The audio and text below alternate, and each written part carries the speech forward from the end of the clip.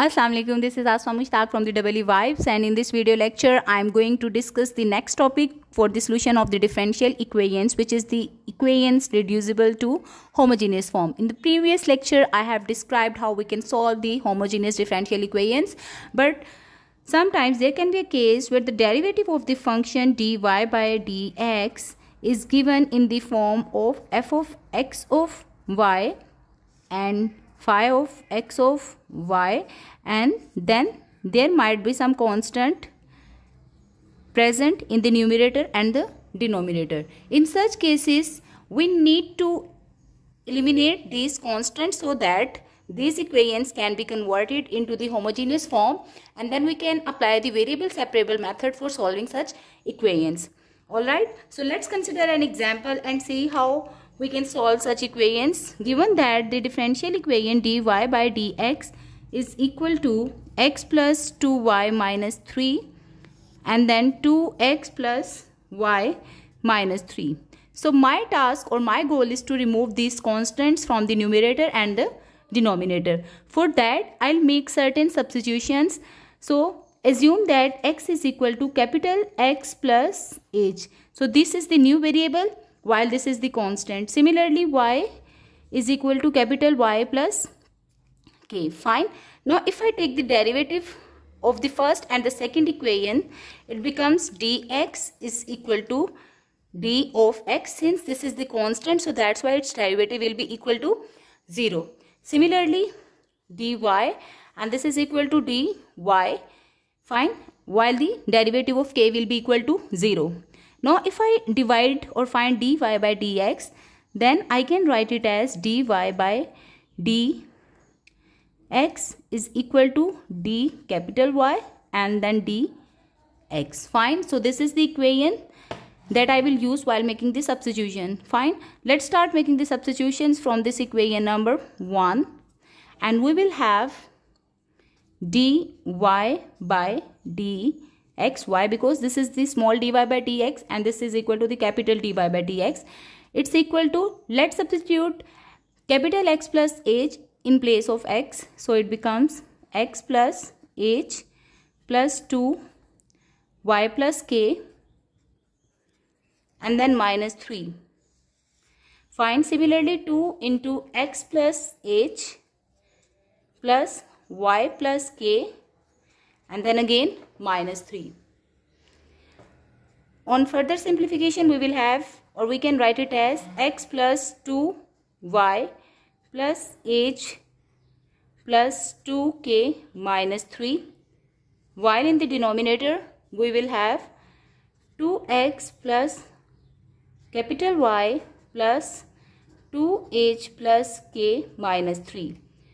So this is the differential in the form of the other variables.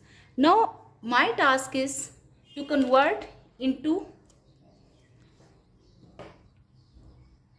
this differential equation in the homogeneous form, and for that we know that h, k and minus 3 are constant. Similarly, h, k and minus 3 are constant. So basically we need to remove this part from this equation, and then we can just apply the variable separable method. If these two terms in the numerator and denominator are 0, then this equation will be converted into the homogeneous form. So what I need to do, I need to make h plus 2k minus 3 equal to 0 and 2h plus k minus 3 equal to 0. If I multiply the above equation with 2, it becomes 2h plus 4k minus 6 is equal to 0, while the second equation remains as it is. Let's just subtract the second equation from the first equation with the switching of signs. So it becomes, these two terms will be cancelled out, while we will have 3k minus 3 is equal to 0, and this implies k is equal to 1. Now let's put the value of k is equal to 1 in this equation. 2h plus 1 minus 3 is equal to 0, and find the value of h. So 2h minus 2 is equal to 0, and from here we will get h is equal to 1. So if h is equal to 1 and k is equal to 1, then this equation will be converted into the homogeneous equation. Fine. Now we can write it as dy by dx is equal to x plus 2y divided by 2x plus y. And here we can see there is no constant present in the numerator and the denominator, and now this has been converted into the homogeneous differential equations that can be solved by applying the variable separable method. And according to that, we substitute y is equal to vx. Fine, both are these variables v and x. So dy by dx is equal to, first as it is, the derivative of x with respect to x is equal to 1. Then first as it, second as it is, and we differentiate v with respect to x. Now let's just substitute the values in this equation. We will get v plus x dv by dx, and that is equal to x plus 2vx, while 2x plus vx, since we can take x out from the numerator and the denominator, and we will have, fine, so these two terms will be cancelled out, 1 plus 2v, 2 plus v. Let's simplify it further. So x dv by dx is equal to 1 plus 2v, 2 plus v minus of v. Okay. On taking the LCM, we will have 2 plus v, then 1 plus 2v minus v into 2 plus v. So we'll just keep simplifying it. Minus 2v minus v square and 2 plus v. They both will be cancelled out, and we will have 1 minus v square over 2 plus v. And on the left hand side, we are left with x dv by dx. Now let's just take the differentials of the same variables on one side and the other variable on the other side. So far we are having, let me write down this equation again. So I was having x dv by dx is equal to 1 minus v square divided by 2 plus v. Fine, we will keep the dv term on the left hand side, then 2 plus v divided by 1 plus v into 1 minus v. Why? Because it's merely equal to a square minus b square. Fine, and here we will have 1 over x into dx. Okay, before applying the integration, we need to apply the partial fraction so that this term can be splitted. So 2 plus v over 1 plus v into 1 minus v is equal to a over 1 plus v plus b over 1 minus v. So we will multiply the whole equation with the denominator so that this term can be removed. So 2 plus v is equal to a into 1 minus v plus b into 1 plus v. Fine. If v is equal to 1 from this equation, then we will have 3 is equal to b into 2, and this implies b is equal to 3 over 2. Similarly, if v is equal to minus 1, then this term will be reduced to 0. V is equal to minus 1, so 2 minus 1 is 1 is equal to a into 1 minus into minus 1 is 2.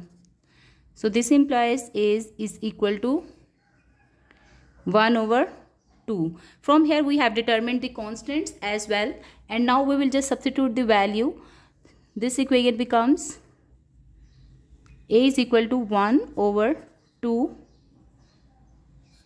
into 1 plus v plus 3 over 2 into 1 minus v. Fine. And here we will have dv, while on the right hand side we will have having 1 over x into dx. Since we have separated the variables with their derivatives, let's just apply the integration on both sides. So integration of 1 over 2 into 1 plus v. So 1 over 2 remains as it is, and then we can write its natural log of 1 plus v, and then the derivative of v is equal to plus 1. So this term remains as it is. Then plus 3 over 2 natural log of 1 minus v, and the derivative of minus v is equal to minus 1. So this term will be negative. Fine. While on the right hand side we will have natural log of x plus natural log of c. Okay. Now we can see here this 2 is actually being divided. So we can multiply this whole equation with this. So it becomes natural log of 1 plus v minus 3 natural log of 1 minus v is equal to 2 into natural log of x into c, since these two terms are added. Similarly, we can also write it as natural log of 1 plus v divided by 1 minus v, and this 3 will actually become the power of 1 minus v whole cube. Similarly, it becomes the power of x and c whole square. So it's equal to natural log of x c whole square. These two natural logs can be cancelled out from the both sides, and we will simply have 1 plus v over 1 minus v whole cube is equal to x square c square. Okay. Now let's start performing the back substitution. We started from y is equal to v into x. Okay, and from here v is equal to capital Y over x. So 1 plus capital Y divided by x. Similarly 1 minus capital Y over x whole cube. Similarly x square into c square as it is.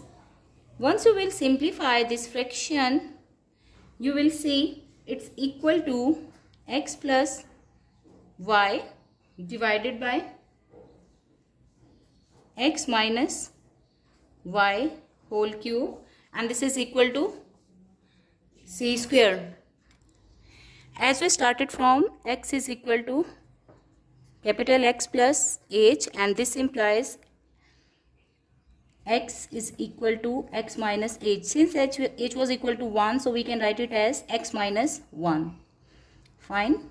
Similarly, capital or y is equal to capital Y plus k, and this will imply y is equal to y minus 1. Let's substitute the values in this equation. So we will have x minus 1 plus y minus 1, and then similarly x minus 1 minus y plus 1 whole cube is equal to c square. Fine. So it becomes x plus y minus 2 divided by x minus y whole cube is equal to c square. So this is the final solution. Thank you for watching.